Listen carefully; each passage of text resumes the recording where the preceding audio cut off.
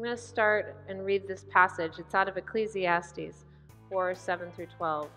This is the NIV version, New International Version. Again, I saw something meaningless under the sun. There was a man all alone. He had neither son nor brother, no end to his toil, yet his eyes were not content with his wealth. For whom am I toiling, he asked, and why am I depriving myself of enjoyment? This too is meaningless. A miserable business. Two are better than one, because they have a good return for their labor. If either of them falls down, one can help the other up. But pity anyone who falls and has no one to help them. Also, if two lie together, they will keep warm. But how can one keep warm alone? Though one may be overpowered, two can defend themselves. A cord of 3 strands is not quickly broken. So today I'm going to be talking about pursuing companionship, not just connection. A study just came out just a couple weeks ago about, got a little bit of feedback here, Patrick, about Cigna, and it was about loneliness. And it said that loneliness is common in millennials. And on the study, it said that people were scoring at a 44 on a scale of 20 to 80 as far as loneliness. But those that were 39 to 72 or older were less lonely than millennials currently are. So I wanted to talk about friendship today in terms of this passage. I have a ton of friends. I love meeting new people. I love making connections. But more importantly, I value my friendships, my deep friendships that I have with people. And I have been blessed to have a lot of people in my life over the years that I have kept in touch with and kept in my friend circle. And so I want to share about a few of them with all of you. First, this is my friend Joy from home. I'm from Rock Island, Illinois. Look at those eyebrows. So this is my friend Joy. We've been friends. We are actually 4 generations our families have been friends. So I literally remember when her mom was pregnant with her. And as you can imagine, Joy and I fight like we're related, and we used to get into shouting matches sometimes at youth group at church. But so we'd get in these fights and whatever, but we love each other, and we still keep in touch to this day. We talk every couple months. We check in on each other. Next is my friend Adam. Adam and I have been friends since the 6th grade, and we used to get in trouble from our parents because his mom thought he was going to be a wife beater because we would wrestle each other and we would basically beat each other up, and so I'd go home with bruises. So our parents would get mad at us. He and I are still friends to this day. He lives in Chicago with his beautiful wife and their children. And it gives me great pleasure that he has 3 little boys that are just as rowdy as he was as a kid. That is God having a sense of humor. Then there's my friend Chancey. Chancey and I have been friends since college. She was one of my first college friends. And her and I were super tight, and she moved off campus. And so when I needed a place to get away to stay, I would go stay with her at her apartment. In exchange, I would clean her apartment for her. And excuse me, as we've gotten older, we kind of have mutual open door for each other. If one comes to the other's town, we stay with each other. Her and her family live in Chicago. I love Chancey. Next, there's a story behind this. This is my friend Paul. We met in 2001, and he picked my nose, and I picked his nose back. And he said nobody had ever done that, and he freaked out. Excuse me. But we've been friends ever since. People call us the twins. They say we're like brother and sister, but he and I have had a lot of similar parallel life experience. And over the years, we've really been a shoulder for the other one to lean on, and he lives in San Diego. This is my friend Tony. Some of you might recognize him. He used to play football in Kansas City. But I met him in 2002 when I was going to Nazarene Seminary in Kansas City, and he took me under his wing, and he was like a big brother, and he encouraged me to listen more to the world around me. I know some of you that know me find this probably hard to believe, but I like to talk. Tony always reminded me to listen to others and to be still, he would always tell me. And more embarrassing than that, when we'd be in social settings, if he didn't think I was acting very pastoral, or he didn't like the guys I was talking to, he would literally pick me up and put me over his shoulder. He is 6'5", and carry me out of that social setting, and I wanted to die. But he is fantastic, and he helped me learn so much. And I almost quit seminary. I went through this bad breakup, And Tony convinced me to stay the course and finish my master's degree. So I have that to thank Tony for. And he and his wife live in Newport, and he's a commentator for CBS now. But so love him. Uh, Last is some of my San Diego crew. This is Lindsay and Stephanie. They just represent a little portion of my San Diego girls crew. I have this tight circle of girlfriends from San Diego that I've gotten over the years. I moved there in 2005. They're awesome. And just as beautiful as they are just as equally kind. They're funny, they're silly, they're wacky like me, and when we get together, we just have a lot of fun. I don't know if you guys noticed, but everybody in that group that I just talked about, all those people live in different towns. And so I don't see them all the time, but I moved here in 2013, and I really struggled to have those kind of friendships. And I found myself kind of at a loss, which is what I want to get into. But I want to get into the passage. Actually, let me go back to this. And this passage is out of Ecclesiastes, and it is written by King Solomon. And so King Solomon, a little bit backstory about King Solomon. He was the son of David. He was from Israel, and the Hebrew credits him as building the first temple in Jerusalem. And during his reign, he had vast wealth, he had riches, and it says that he was the wisest king that Israel had ever had. And he, in with that, had many wives. He took many wives, and during his 40-year reign, they said that Israel and the kingdom of Israel was the wealthiest and most successful it had ever been. He had 700 wives and 300 concubines. It's a lot to keep up with. But some of those were political, and so he'd taken in other kingdoms, and he even had married one of Pharaoh's daughters, so he had that alliance and peace with Egypt. And it says that he was more politically, what I read, politically connected to Pharaoh's daughter versus the other 699 that he really had more of a love with. I don't know how that's possible, but that's what everything I read said. But something that also the Bible talks about is how it wasn't a good thing. You know, the Israelites were followers of God. Well, Solomon let all his wives and concubines bring in their foreign gods and their foreign idols. So there was a whole lot of different religions going on in his kingdom. But his reputation had gotten out and spread so far and wide that in 1 Kings 10:10, it says that the Queen of Sheba even came to see what he was doing and see what he was all about and see his riches. So she came to see his success. Starting in verse 7, this one is a little bit different. I apologize in the version I'm reading out of. But mine says, "Again, I saw something meaningless under the sun." We talked about this last week. In other translations, it says, "Or then I returned and I saw vanity under the sun." Vanity, or habel, is the word in Hebrew, and we talked about that last week. Pastor Jeremy mentioned that that is breath or wind or ashes, it even says, and it's talking about life, about how life is just so fleeting. It's just like the air. It's just gone. So that's verse 7. Verse 8, it says, there was a man all alone. He had neither son nor brother. There was no end to his toil, yet his eyes were not content with his wealth. For whom am I toiling, he asked, and why am I depriving myself of enjoyment? This too is meaningless, a miserable business. King Solomon, despite all of his wealth, everything that I read and that I studied this past week, he was depressed. He was depressed and he was feeling alone. He was isolated. So he had all these wives, all these concubines, all these riches. He had connections, but he didn't have companionship. And so he's feeling as if all his human efforts are just for nothing. They're in vain. So in the middle of all that, he's sitting here kind of pondering his life. It shows the despair of where he's really at and that loneliness that he's feeling in his heart. So this isn't just a modern technology or millennial issue. Loneliness has been around since the beginning of human time. I want to talk about that, connections, but not companionship.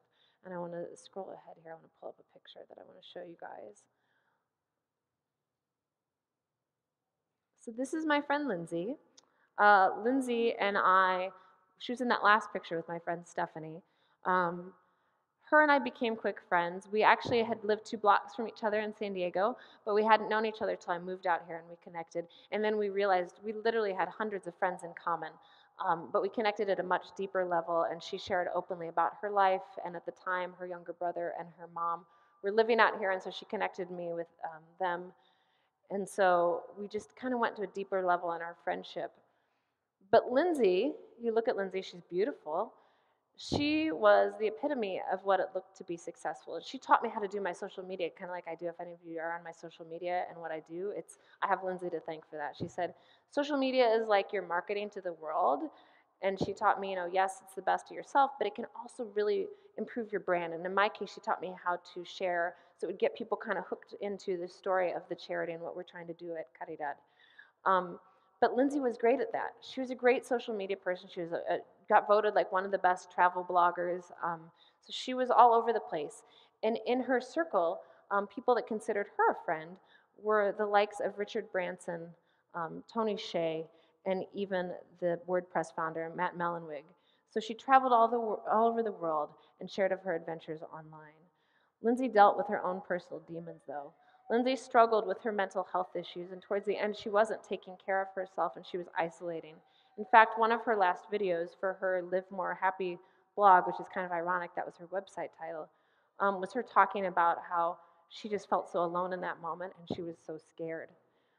Sorry, I get emotional. On January 1st, my friend Lindsay decided to take her life.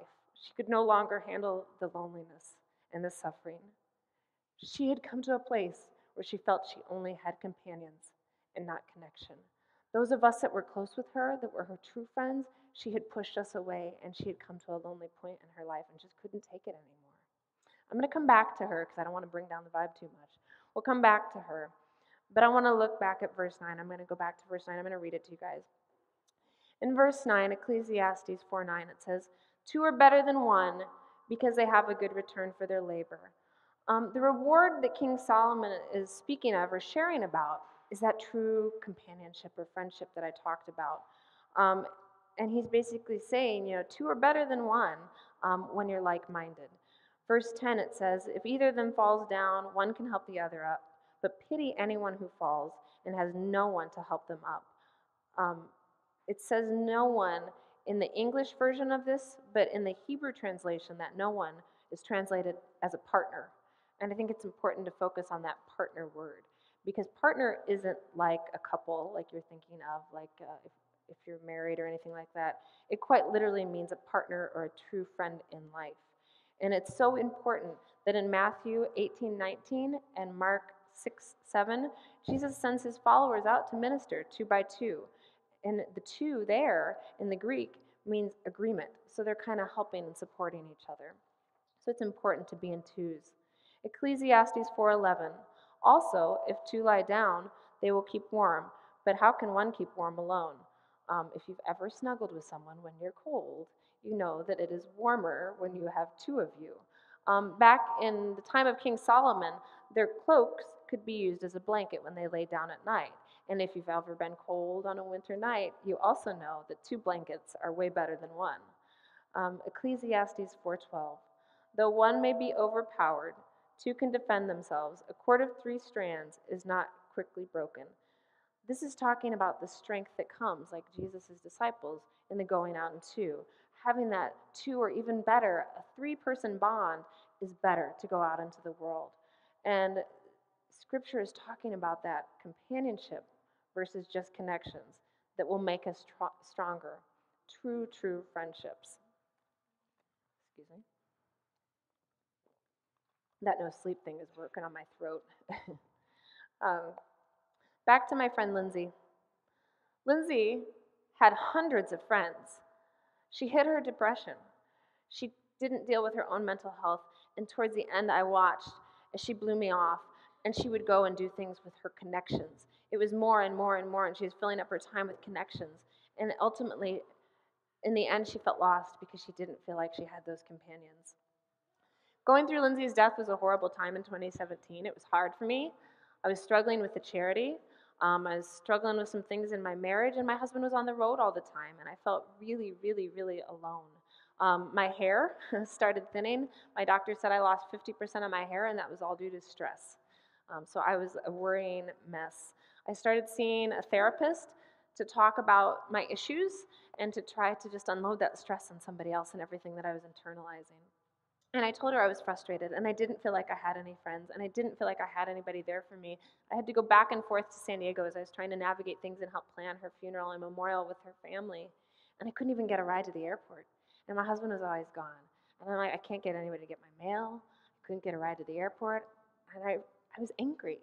And I told the therapist this, and she told me that I was lacking friendships. Duh. She told me that I needed to work on that. Equally, duh. uh, but I realized I was really starving for friendships, and so I started praying about that. And it was the end of 2017, and I started sharing about my struggle publicly. I started sharing my feelings of loneliness with people in my conversations and in my posts on my social media. I shared openly that I was seeing a therapist to try to get over some of that. And I shared about Lindsay's struggle, and I shared about mental health awareness and loneliness. And I was surprised. I was surprised that in my transparency, I got stopped when I went out and I talked to people in all different social settings. People were coming up to me and thanking me for my honesty and transparency. They were writing me privately on my social media accounts or texting me like, thank you for being honest. And an overarching theme that I began to hear was people saying, I feel lonely too. I have all these people and all these connections. Some of these people I thought were way connected and part of this posse or that posse, and they're saying, but I don't have friendships. And I started seeing a theme. It was women, and it was successful women. And I thought, I can do something. And I got the bright idea. I have this great house for entertaining. My husband's never home because he's always on the road. I like to cook. Why don't I have a girls' dinner? So I invited some people, and I didn't pick a certain age range. It's 20 to 60. But what I did do was I was intentional about who I invited. And I made sure that the girls didn't know each other. And so I invited girls that didn't know each other to come to dinner. And I even reached out to people that had been in my phone book since I moved here that I thought were really cool people and just respected them. And I hit them up too and said, hey, come over to dinner. I'll cook for you. And what I did was I intentionally didn't have my dinner prepared by the time they got there. So we had to gather in my kitchen, and shoulder to shoulder, we'd prep the food, or the girls would hang out and tell stories. And I watched as natural connections formed. And then after we were done, at each meal, what I do now is I take a picture of the group and I send out a group text, thank you for coming, here's a photo. And then the girls connect on the group text. And it's been so cool to see the girls connecting or sending positive thoughts to each other. Or I love when I go out and I will be out and I'll see some of the girls that I know didn't know each other before my girls' dinners that will be just naturally hanging out with each other without me. That's the best part. Um, it's been so good to have that. And I've gone through struggles these past 5 months in this year, but it's been great because this group of girls, my girl tribe, we've supported each other. And I can't tell you how many times, just the right time, I'll get a text from one of the girls checking on me or seeing if I need anything or how they've really stepped up when I needed help with my charity and helped me out. It's just been so awesome to have that support and the companionship, not just the connections. I think the most important thing that my girls' night has taught me is that the companionship or those deeper friendships are important.